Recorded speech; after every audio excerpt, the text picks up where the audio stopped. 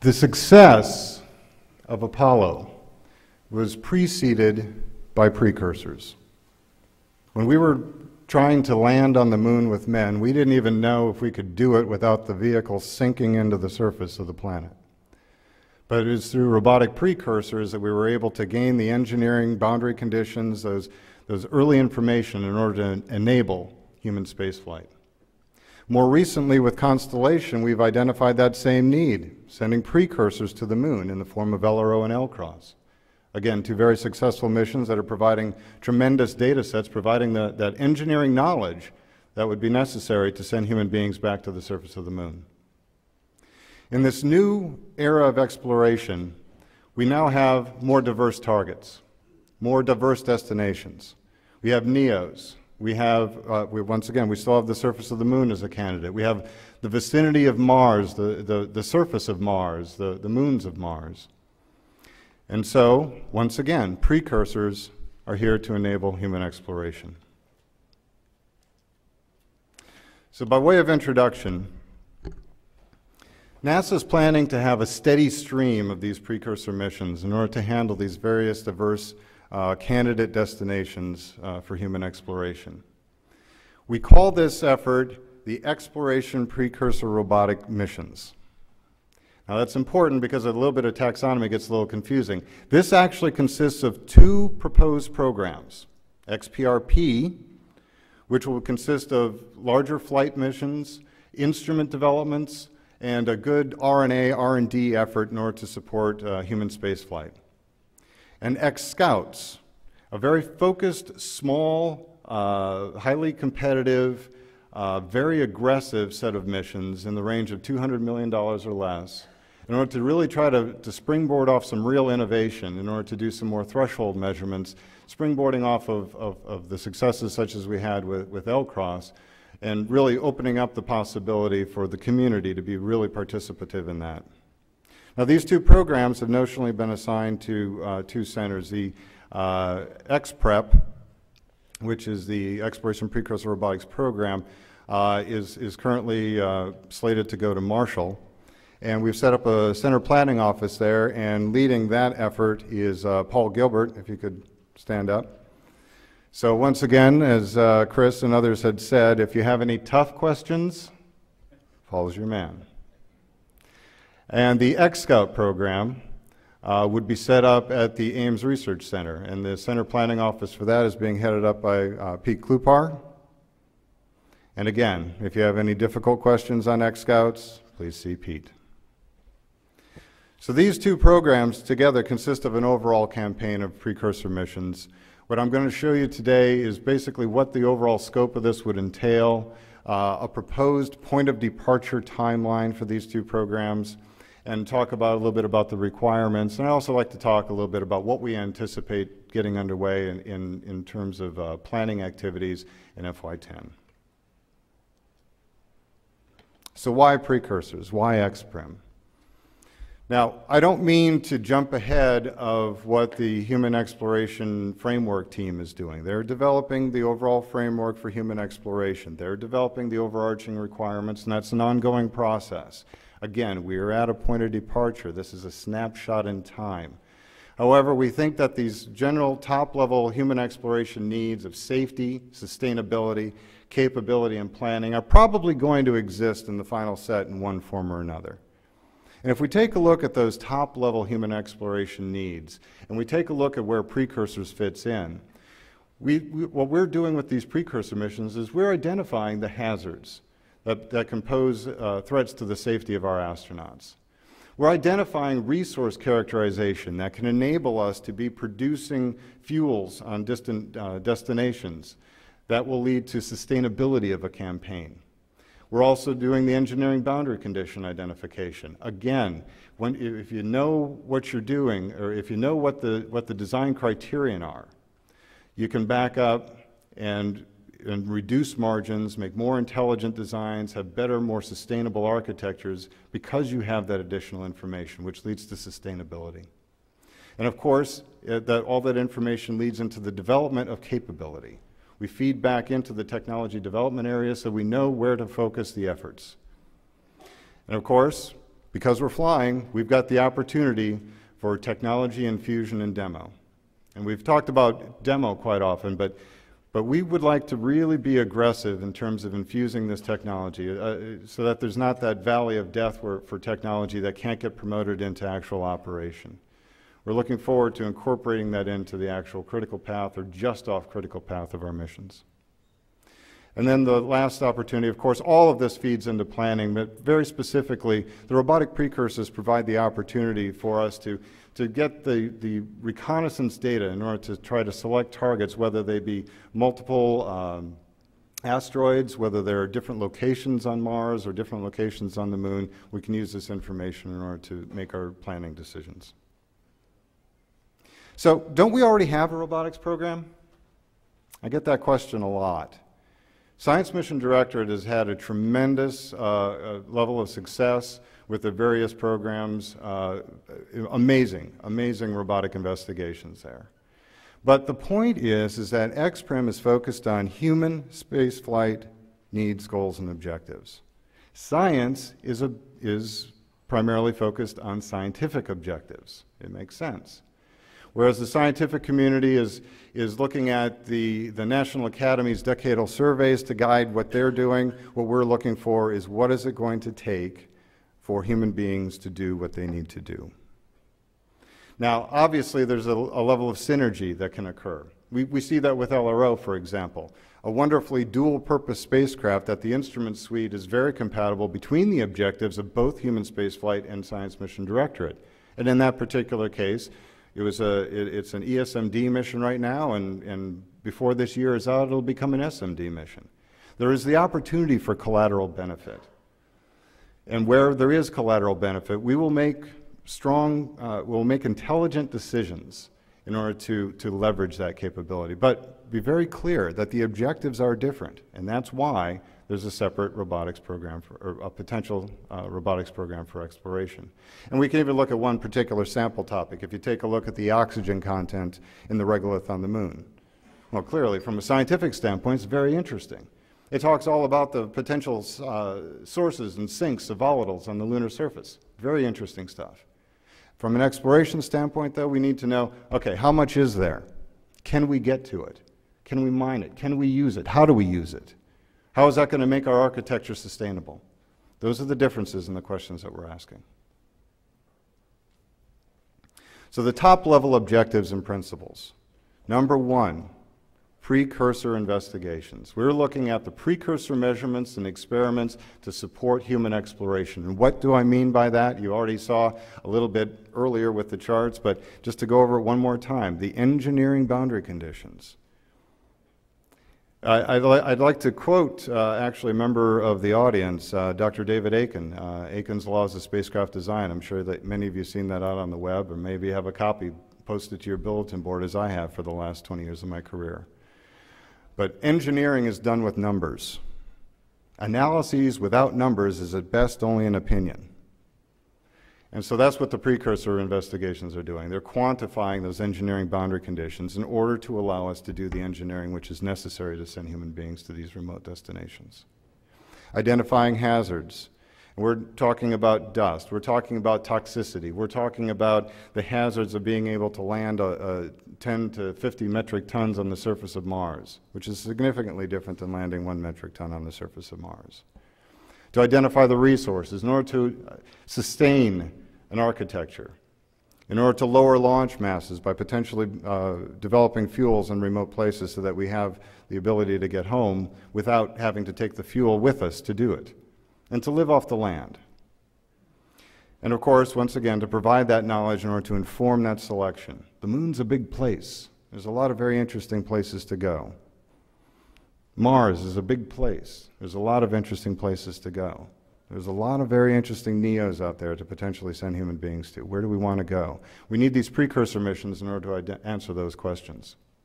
And a very, very close second is that flight technology demonstrations, to bring that, the technology development, get it into flight and into operation. Now, in the course of these objectives, we have some very strong principles to coordinate with our other NASA directorates. We clearly have multiple flight activities going on. We have to coordinate. We want to make good use of the taxpayers' money and get the best return on our investment that we possibly can. Fostering competition, and this is across the board. This is commercial, this is academic, this is all participants. We want to foster competition in terms of the missions, primarily with the exploration scouts, the payloads applicable to both missions, the investigations. We have a lot of innovation out there, and we want to make sure that we make good use of it.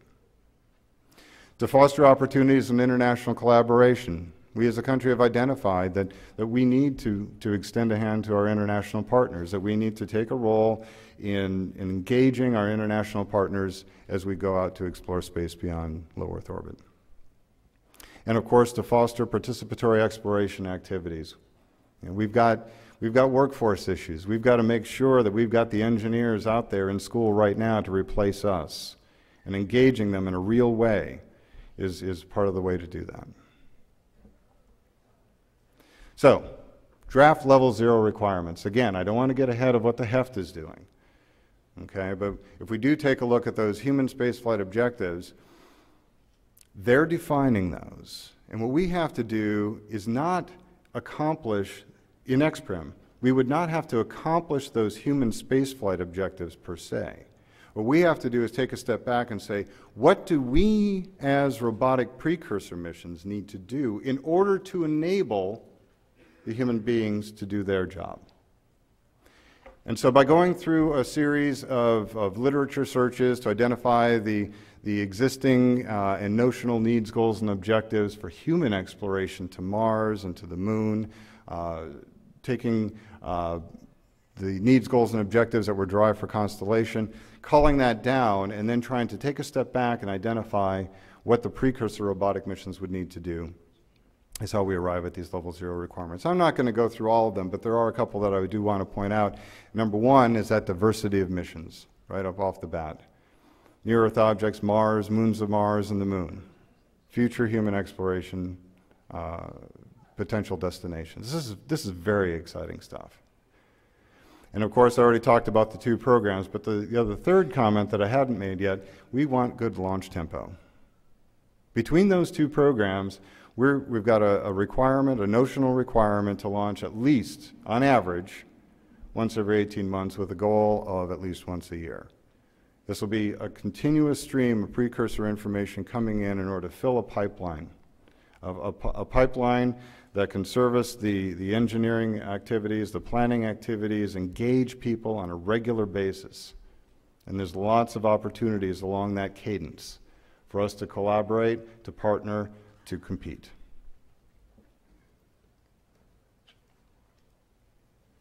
So, to introduce the programs. Again, xPRM is the overall umbrella consisting of 2 programs.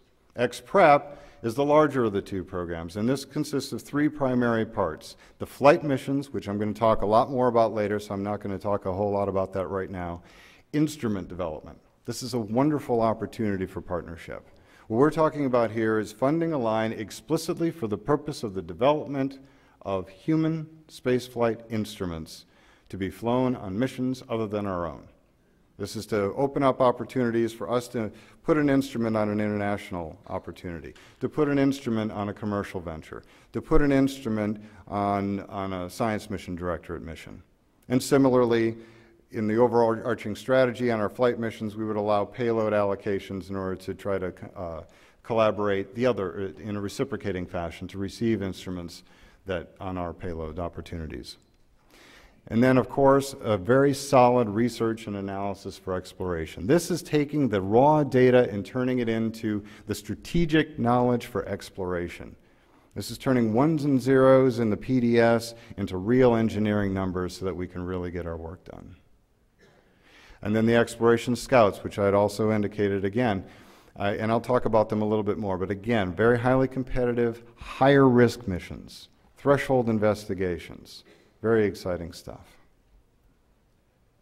So, the flight missions and instruments, again, just in the hierarchical structure, we're seeing this again, and I'll talk about it later, but those flight instruments, missions of opportunity for ideal partnerships. And so I wanted to define that term MOOs, because you're going to be seeing it a few times through here. That's missions of opportunity. And once again, very competitive. We want to compete almost every one of these. And we probably do it in some type of salmon-like call that SMD has used very successfully in the past. The research and analysis will consist of a larger set of components. We have the Exploration Mapping and Modeling project, notionally. This would be derived from what we currently have under the old Lunar Precursor Robotics program, the LMMP, or as Mark Robinson likes to refer to it, LMMMMP. A few too many M's in there. But what we're doing with this is we're taking the data out of the PDS. And if you've gone out to the PDS, you know it's a wonderful wealth of data, and I frankly can't make heads or tails of it. But this will allow the people that are doing the work, who are not scientists, who do not know how to navigate the PDS, and bring this data available not only to those engineers, but also to the public. They've got a lunar mapping and modeling portal, which is going to allow the public to go out and take a look at what are all the features of the moon, and we want to expand that in order to be looking at the features of Mars in a very interactive way, to take a look at the NEO imagery and the data in a very interactive way. And so the XMMP would be providing that. Data systems. We anticipate generating a lot of data. And we're doing it right now with LRO. The LROC images are fantastic, and there's so much data we had to add a node to the PDS server. So that's what that element of the RNA is about. We're anticipating having to take care of the data that we're getting down. Institutes and workshops. The NLSI has done a wonderful job of setting up destination-oriented workshops that functioning as an institute in order to, again, to perform the research and analyses, the non-flight hardware in order to provide added value to the lunar data sets. We'd like to expand that.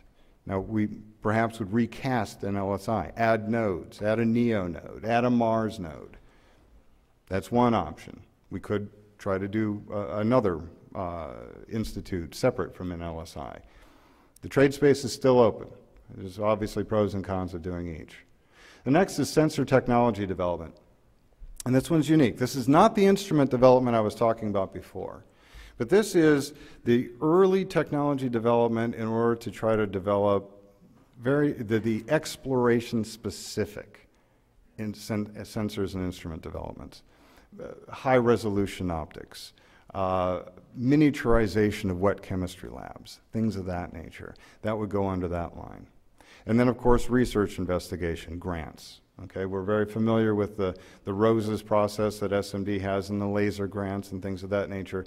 This is providing that foundational knowledge needed to interpret the mission results and then translate that into real strategic knowledge for exploration. Now, the X-Scout program, again. So here we have the option. A lot of these are going to be PI-led, which is different than we've usually done business.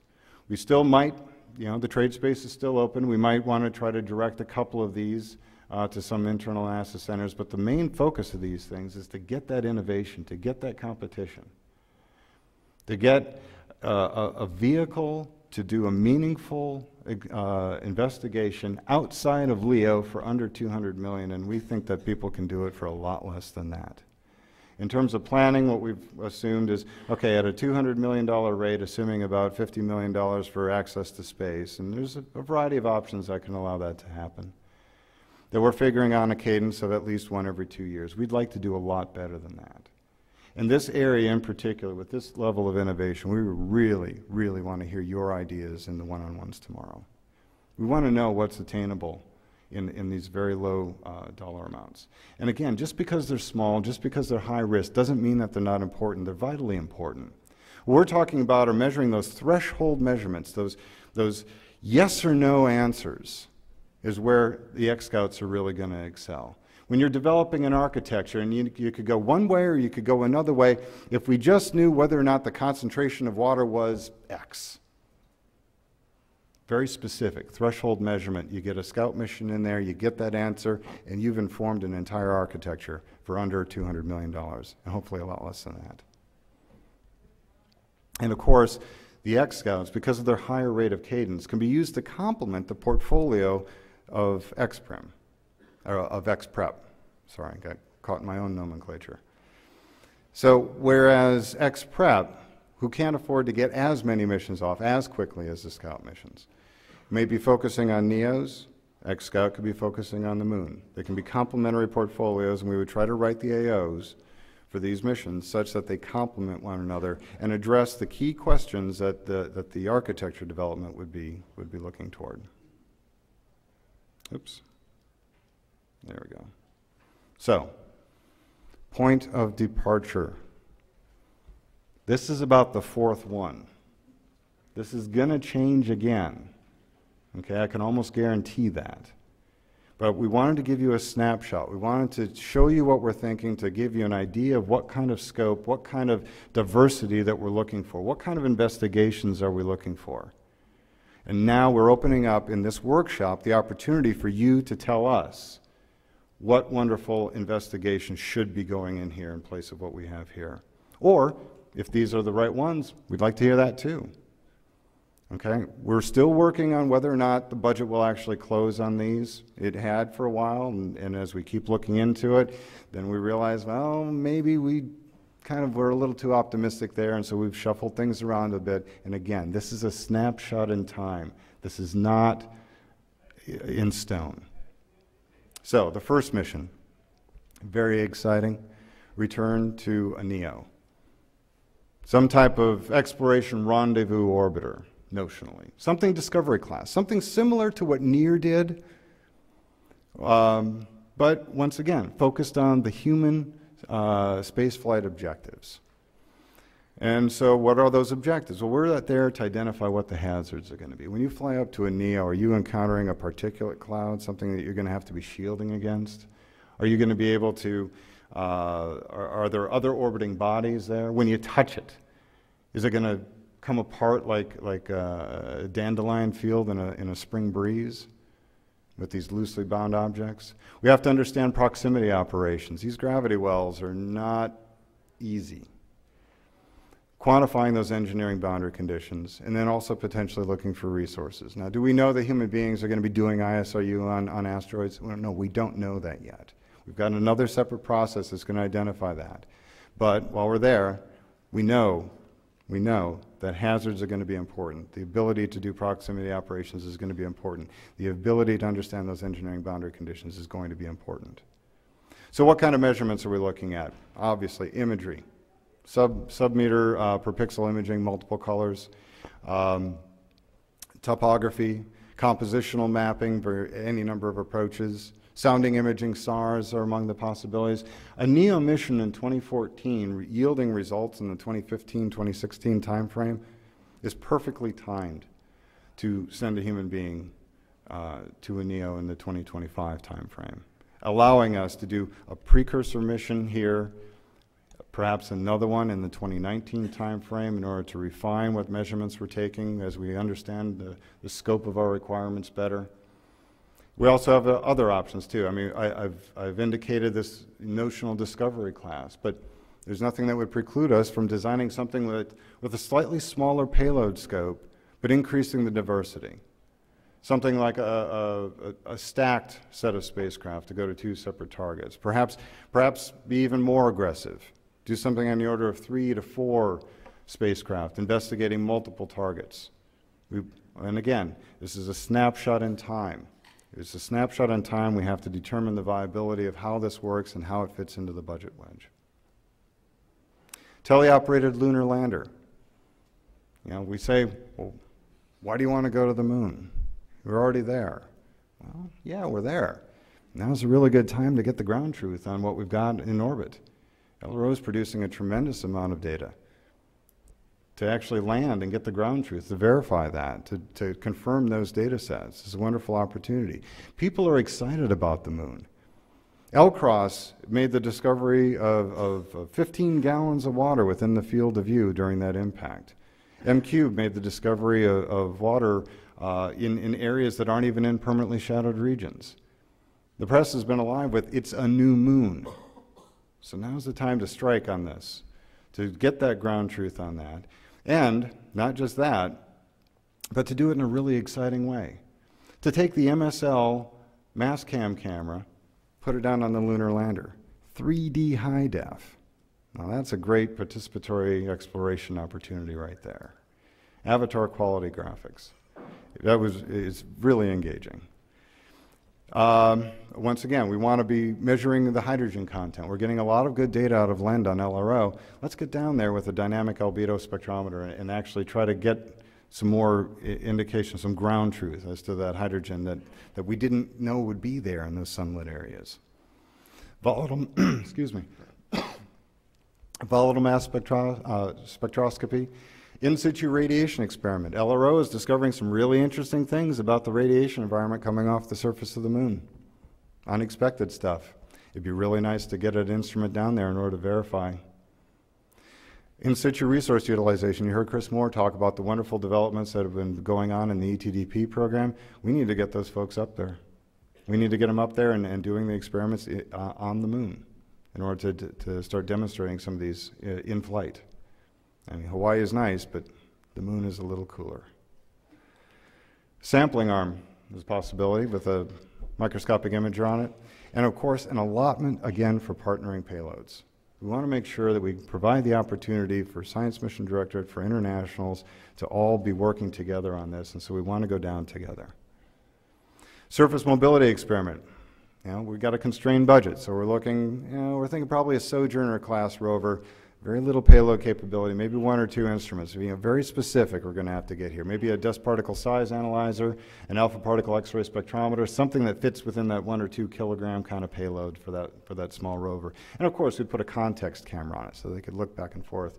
And I know that I've got one of those tiny little high-def cameras, so there's no reason on Earth that one probably couldn't be a high-def as well. 3 channels of high-def coming down from the moon. Pretty exciting stuff. So how do we do that? Well, another opportunity for interdirectorate collaboration and technology infusion. Optical comm. Put it on the lander. Now, it does limit our landing sites quite a bit, and we still, once again, we're looking at whether or not this architecture will close, but it's another opportunity to start infusing some of these great technologies that we know that we're going to be needing and providing some really exciting output as a result.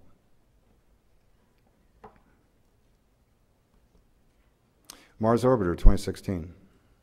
And we took a look, obviously, at trying to do something at Mars earlier than this, and it's just, really too late for us to try to be looking at opportunities earlier than this. And quite frankly, a 2016 opportunity, we're kind of late, even now. I know that the Science Mission Directorate is already selecting instruments for their 2016 mission. So we've got it in the trade space right now. Again, this is all subject to change. We have to take a look at how things will fit underneath the budget profile. But we've got a couple of options here. First option, this is the one that would be more favorable, some type of resource explorer. And you say, well, why are we doing another Mars orbiter? Don't we have MRO up there? The Science Mission Director has been going there a whole bunch of times. They're not looking for resources. They're not looking for the things that we're looking for. They're not looking for the hazards that can affect a 10 to 50 metric ton landing. They're looking for the things that could affect a 1 metric ton landing. And then they're designing so that they can handle it. Well, it's a lot tougher to land 10 to 50 metric tons. And so we need to do additional type measurements. We need to take a closer look at resources. And so we've got a candidate list of instruments there that you can read as easily as I can read them to you. And of course, we have another opportunity for optical telecommunications demo. But again, this one's a really tight fit. This one's a really tight fit in this portfolio. And so if you've got ideas as to the ways to meet these objectives really, really inexpensively, we really want to hear it. Another option, sample return. Very exciting. Never actually land, just skim through that atmosphere, pick up dust, bring it on back. We haven't talked about that as much in the study team. We wanted to keep it on the table as an option, but we've mostly been focusing on the possibility of an orbiter. 2018, best opportunity to land mass on the surface of Mars in 30 years. 3 times the landing capability that we have in 2016.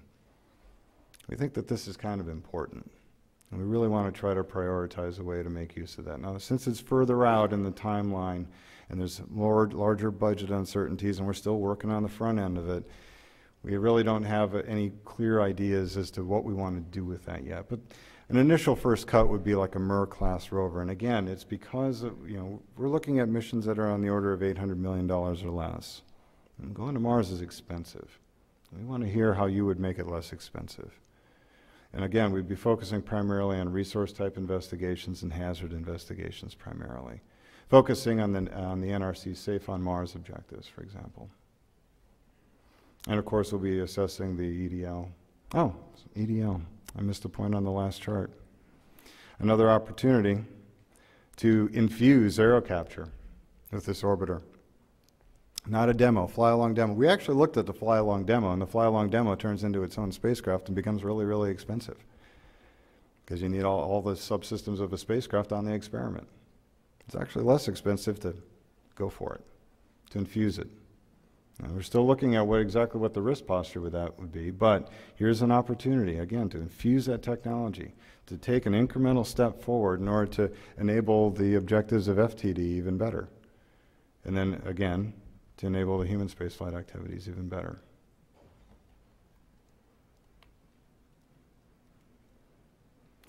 So then 2019, now we're really getting out there. So what exactly would we be doing with that? Again, a NEO mission, something that would springboard off of what we were doing in 2014 to better inform a human exploration in 2015. And in fact, maybe we kind of got this order reversed.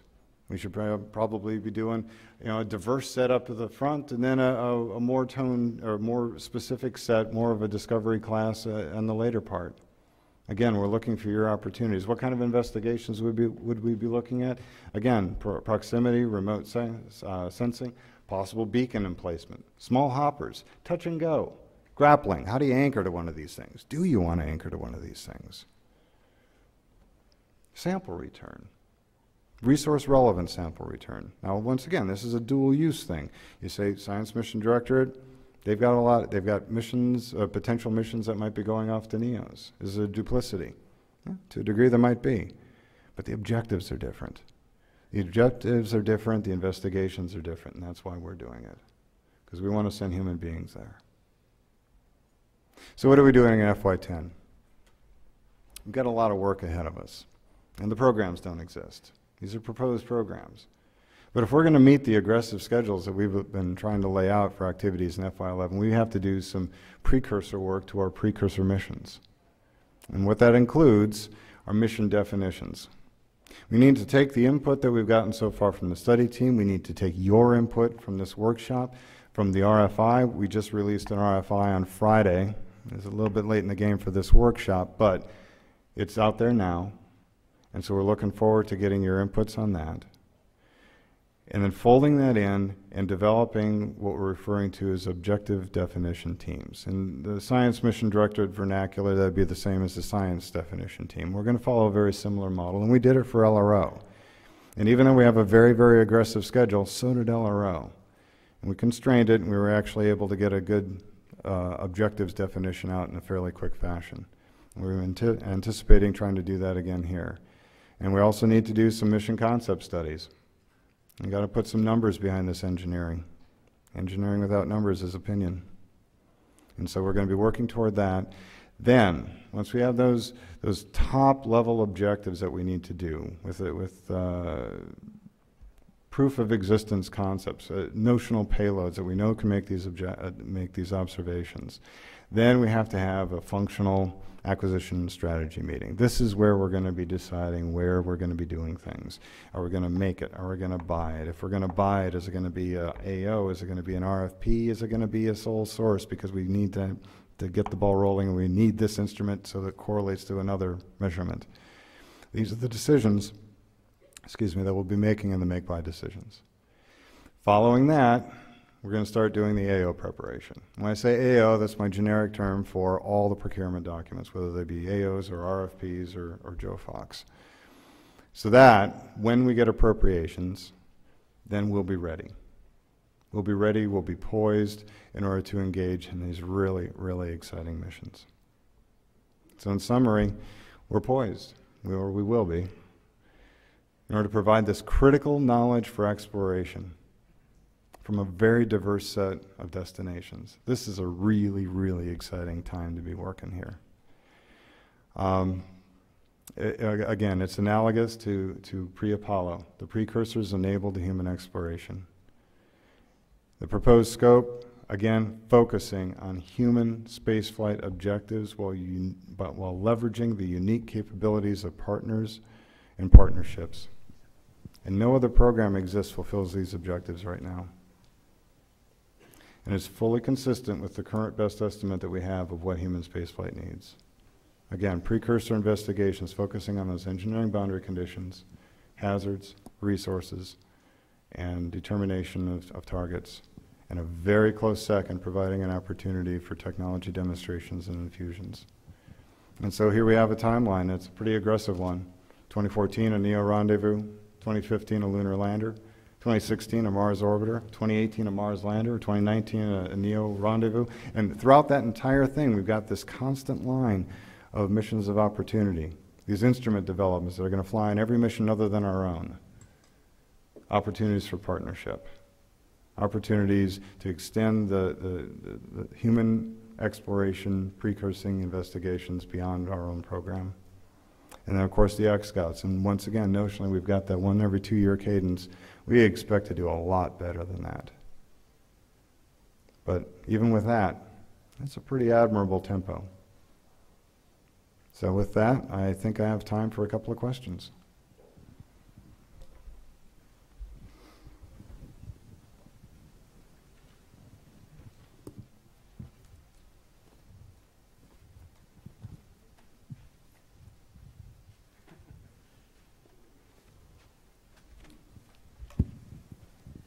This is David Gump with Astrobotic Technology in Carnegie Mellon. Yes, sir. The COTS program and the follow-on fixed-price commercial purchases are likely to really bring down the cost of getting people and cargo to orbit.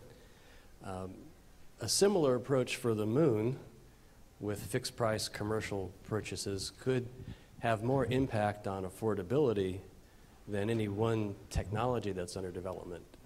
But your slides don't mention commercial at all. So I'm curious what your plans are to use that tool to bring down costs. Okay.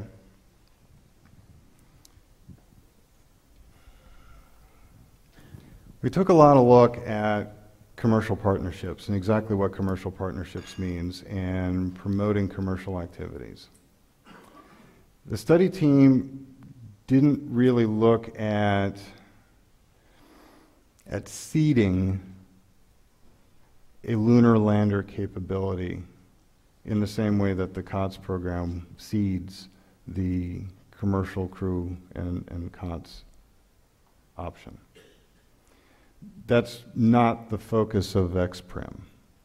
However, in xPRM we do look at the possibility of using such a capability were it to exist. We get a lot of questions with respect to the lunar lander versus the Google X Prize. A lot of folks have asked, why, what's the difference? Well, they're both landers, but a lander is just a vehicle. Well, they both have cameras. Well, everything has cameras. Well, they're both teleoperated. Well, we don't have a lot that's fully autonomous. But that's where the similarities end. The xPRM objectives are to do the precursor investigations. Without the precursor investigations, it's not in my charter to do the mission. I need to be able to get the ground truth on the volatiles. I need to be able to prove that that we have the ISRU capability.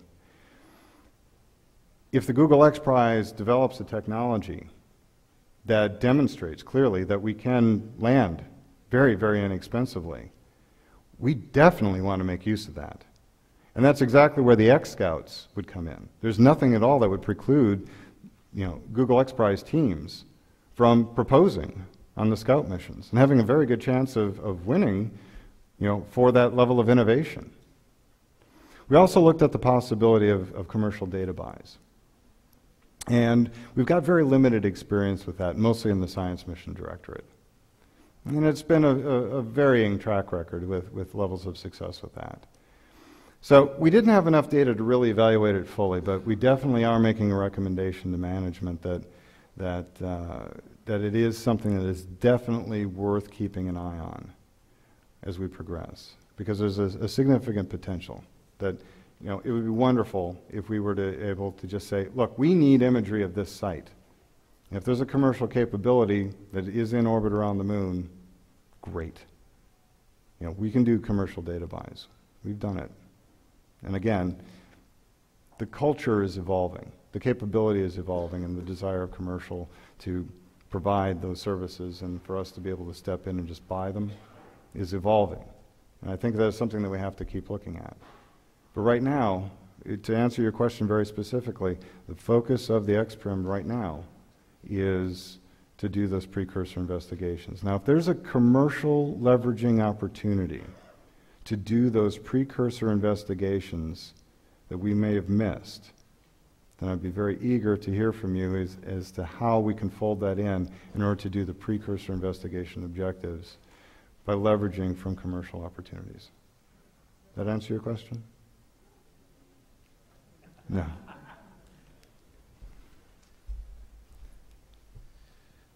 Any other questions? Hey, Jay. This is Walt Faulkner in the back. You probably can't see me back here. Oh. Anyway, you know, the Augustine Committee in their discussion of the flexible path architecture mentioned two other destinations that you don't seem to have brought up, which include going to Lagrange points as well as going to Phobos Deimos. Mm-hmm. So is the intention, was it deliberately omitted from your roadmap or discussion, or are those potential candidates as well? They're definitely potential candidates. In terms of the point of departure architecture that we had, we don't have anything listed for Lagrange points. And again, if you take a look at what I was talking about, that you take a look at what the human spaceflight objectives are, which could very well be going to Lagrange points and doing assembly of very large items in order to do a low energy trajectory change to another Lagrange point. It's good stuff, okay, and that could be a human spaceflight objective. But if we take a look back, what kind of precursor investigations do I need to do in order to prepare for that? And when the study team took a look at this, we were determining that really what it really comes down to is hazards, radiation hazards. And that's an investigation that we can do on almost any interplanetary mission. By monitoring during the cruise phase out to a NEO, we can probably meet most of those objectives. And then from there, it becomes a pure technology demonstration mission. So I don't want to preclude it, but in terms of the precursor investigations, which is my reason for sending a mission as a precursor investigation, the Lagrange points for the robotics wasn't a strong player. Now, that's not saying anything about the human spaceflight. Phobos and Deimos. Definitely, it can be in the trade space. Right now, with the limited opportunities that we had for the Mars orbits, we were focusing primarily on the resource aspects. We were looking at the objectives that were laid out by MEPEG to identify hydrogen-rich resource areas in 16, and then, of course, getting the ground truth in 18. Because of the fact that we didn't put a Phobos Deimos mission in there does not mean that we wouldn't. It just means that in terms of the priority and the limited budget and on this point of departure timeline, we didn't include one. Any other questions?